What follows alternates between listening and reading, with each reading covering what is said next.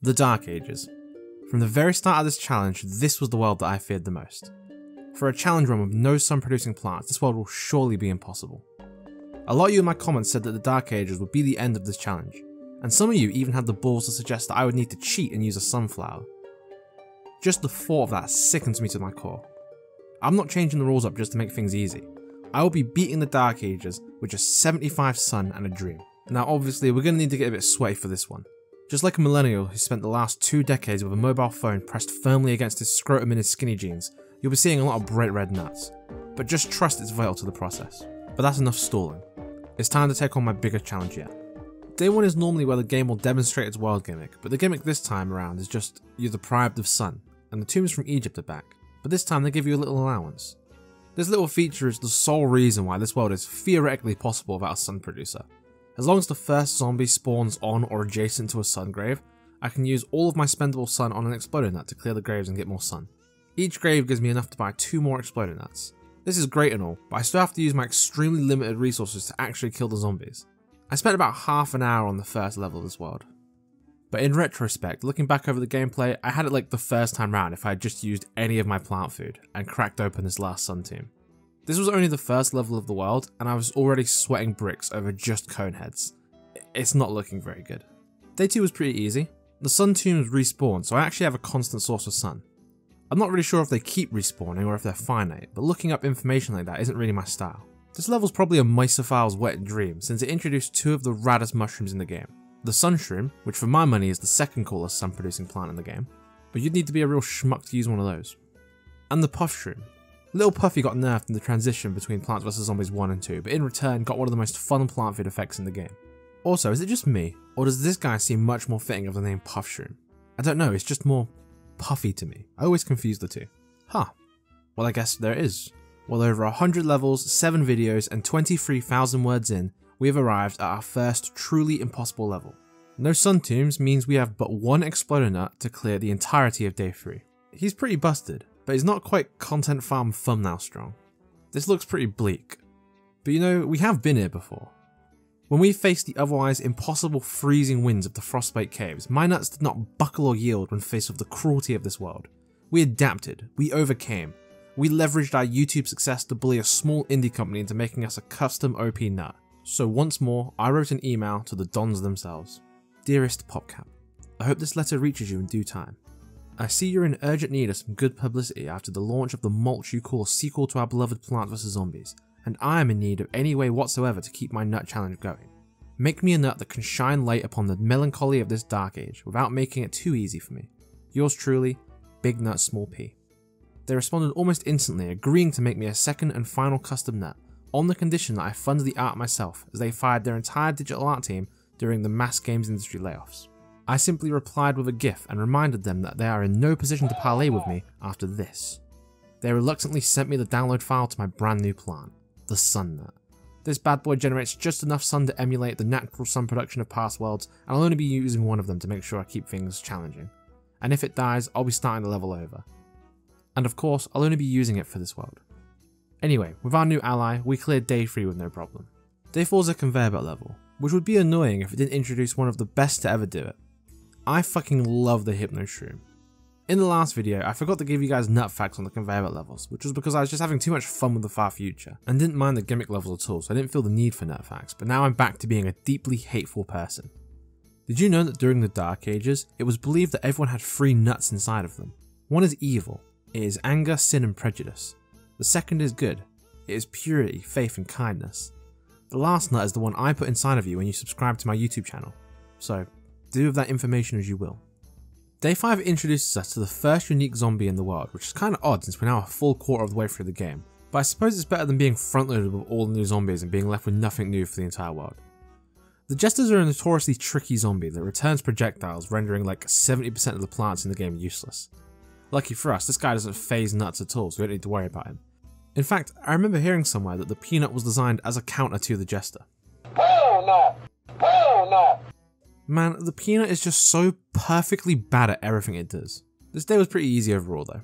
Day 6 is a plan your defense, and as per tradition, I start with peanuts. But I can't just spam them this time around because of the Jesters, so the logical next step is to spend 800 sun on 2 coconut cannons. Normally, this would be kinda ass, but in this situation, they're actually completely worthless, as the jesters send back the coconut blast Kung Fu Panda style.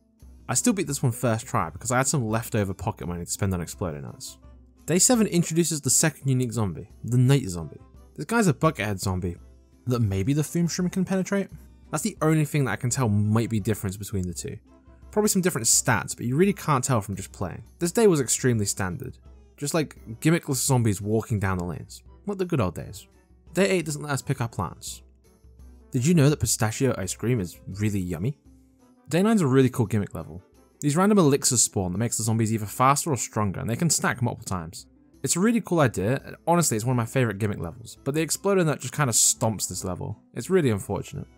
Did you know that screenwriter Vince Gilligan of Breaking Bad fame has a masterful ability to imbue every minor detail of a scene with a deeper meaning that reveals a lot about his characters that otherwise is never verbally spoken by characters on screen? This got me thinking, what is the importance of the scene where Mike Ehrmantraut sits at his window all night eating pistachios? Maybe the tough and brittle outer shell that protects the soft delicious inner nut represents Mike himself. Or maybe it's a statement about pistachios being an old person food, but I personally think that old people might struggle to open pistachio shells, especially the ones that are basically sealed and you need to really use your teeth to open them. What a talented director. Day 11 is the grand arrival of what I predict will have been the hardest zombie in the entire challenge to deal with, the wizard zombie. This robed bellend counters the nut brigade so hard it's not even funny. As you've probably noticed, the exploding nut is carrying this world pretty hard at the moment, but the wizard outright disables them, meaning not only do they not kill zombies, the zombies that they were stalling just waltz right through them. That's tough on its own. But what really makes these guys the scourge of this world is that they don't eat an exploding nut if you drop it on their head, which means you need to put them next to the wizard and hope that another zombie detonates it and kills the wizard. Except you can't do that either because the wizard just polymorphs the nut. The only way that I can stop a wizard is with an infinite barrier or a gum nut. The gum nut's ideal as long as there's only one wizard on screen, but it doesn't help late game when there's multiple. The barrier works much better in general, but it doesn't kill them, so I need to place an exploding nut behind them, except you can't do that either because the infinite barrier dies way faster than the exploding nut, so my only real option to kill a wizard is with peanuts. But this is double fact, because not only does this only work for a single lane, most of the time they don't even kill the wizard because some other prick is blocking them, so more often than not I'm forced to use a plant food. So in total, I need 225 sun and 2 plant food to kill a single wizard. And the final wave has 5 of them. It's so fucked. The wizards are so difficult to beat that it changes how you play the game. You're no longer playing to win, you're playing the level over and over and over again to learn the exact techniques and the exact layouts of each waves and where you need to pre-place plants and where you need to hold your plant foods. This level is the only level that I think tops Day 3 of Egypt.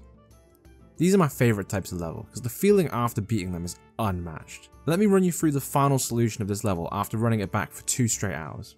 First of all, the sun nut needs to be placed in this exact tile so it draws the least aggro from the wizards.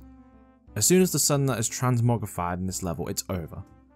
Then we place 2 exploding nuts to clear all of the sun tiles. If we pre-place a bum nut right in this spot, we can gum the wizard down before it zaps anything, and we can just use a peanut plant food to clear it. The next issue is 2 wizards that spawn together. We can give up a lawnmower to clear one, and only after the first wizard is dropped, we can use a gummy pea shooter combo to clear the other. After cleaning up the chaff with exploding nuts, we have 2 more wizards to deal with. This time we use our only plant food on a sun nut to get just enough sun for 2 gum nuts and 2 pea shooters. For the last wave, I'll be totally honest, I don't know what I did to beat it. This exploding nut normally goes off just before the final wave, but this time round it went off at the perfect time. I just don't know what I did to make that happen. I then blunder everything I could possibly mess up but get carried by lawnmowers and a final gum nut. This level was exhausting. If I wasn't streaming it, I probably would have written it off as impossible. This was 100% the hardest level of the game so far. Day 12 was almost as hard as the last one. We need to protect 5 little fellas that are actively working against us. I spent an hour in this level before calling it quits and going to bed for the day. I promised everyone that this would be the first world that I streamed in one sitting, but I can't believe I waited for the perfect world for it to take like 12 hours for it to clear. After a nice little combat kip, I managed to beat the level in just 20 minutes, mostly out of pure luck. Funnily enough, the wizards were actually really helpful in this one. I mean, they kicked my teeth in for most of it, but the first time I was able to get to the final wave, I had the genius idea to just not do anything and let the wizards zap all the puff shrooms and then walk themselves to death. I'm pretty proud of this probably fairly obvious strategy. Shadow Wizard Money Gang, we love casting spells. Day 13's a conveyor belt level, but wait, this one is the peanut tutorial, meaning we have infinite peanuts to clear with. This could be the first nutsable conveyor belt level. This has to be a joke, right? They must have made the peanut useless on purpose. Why is he unusable in his own level? God, the peanut's so bad and I just love him so much for it. Day 14 must have been the most frustrating thing imaginable to watch live. I just could not wrap my head around the sunbeam. In this level you need to generate 5,000 suns, but your only means of doing so are the sun graves and the sunbeams. This level went on for about 40 minutes and it was just Twitch chat explaining to me how the sunbeam works, and then me either putting it on the flimsiest zombie possible or just forgetting to use it outright.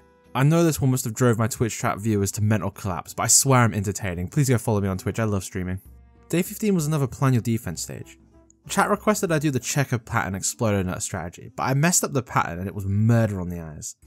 These exploder nuts do virtually nothing as they all got sheeped.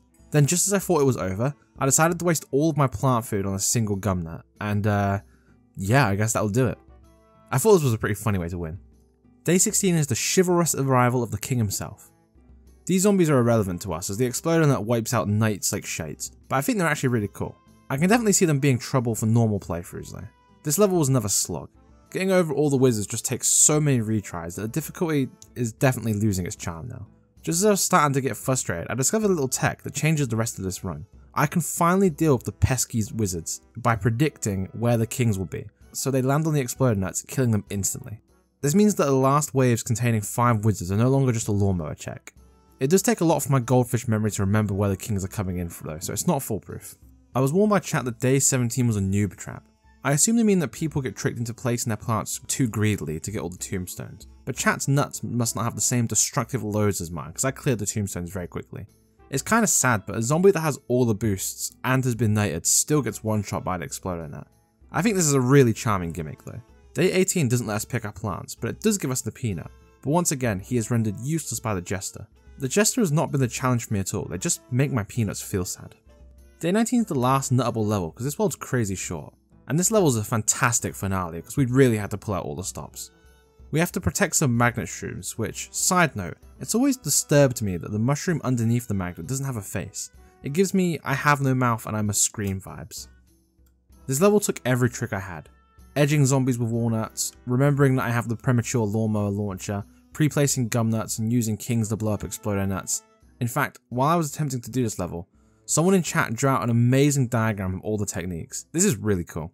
After the quickest 1.5 hours of my life, we slay a dragon and question why we didn't get this awesome imp earlier, and we bring the world to a close. This was yet another fantastic world. I need more time to reflect, but I think I might have actually enjoyed this one more than the far future. The real MVP of this world was Twitch chat for keeping me sane throughout all the crazy difficult levels. Well, that's all for this one. I think for my next upload, I'm going to do a video on a different game, or maybe still play Plants vs Zombies but do a different format. I want to cleanse my palate a bit before going into the last few worlds of the game. I can't believe I'm this far in already. And again, thank you all so much for all the support on my channel. It's just out of this world. You know the drill now, subscribe, follow me on Twitch, blah blah blah. Thank you all very much for watching. Cheers.